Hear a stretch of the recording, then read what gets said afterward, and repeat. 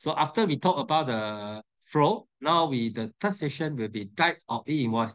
You need to know in the e-invoice, when e-invoice coming, what is the e-invoice? Any e-invoice type you might need to refer, you can issue out. So first, the invoice mentioned here is the e-invoice. So the second one is a credit note. The third one is a debit note, and the fourth is a refund note. So I think that credit note and debit note, I think many company already using is so very familiar already. Credit note is the one whenever there's a issue like sales discount, sales return, you want to reduce the previous invoice amount, so you need to issue credit note. Debit note is the one you use to increase the previous invoice amount, like amount omitted, undertaken. So you want to increase the previous invoice amount, so you need to issue debit note. Okay, refund note is the news document that you need to going to be familiar with that during the e-invoice era. Okay, so refund note is like that. Let's say you already issue e-invoice to your customer. Then after that, your customer fully pay you, okay, pay you the amount.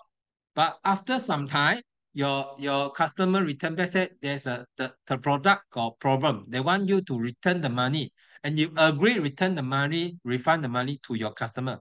So that time when you refund your money to your customer, because the invoice already issued previously, so you also need to notify the income tax, issue a refund to the customer. And then this refund also need to submit to income tax to get approval. So this refund is the one when you receive payment from your customer, because the invoice already issued, then after that you return money to your customer. So, but if let's say you issue invoice to your customer is 1,000, your customer wrongly pay you 1,100, they pay you extra 100.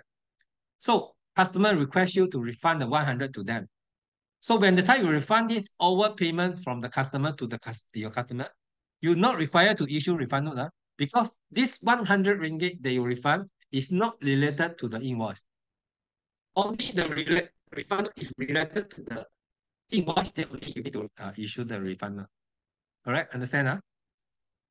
So e-invoice, they also have another two type of e-invoice. One we call that is a self-bill e-invoice, and another one is called consolidated invoice.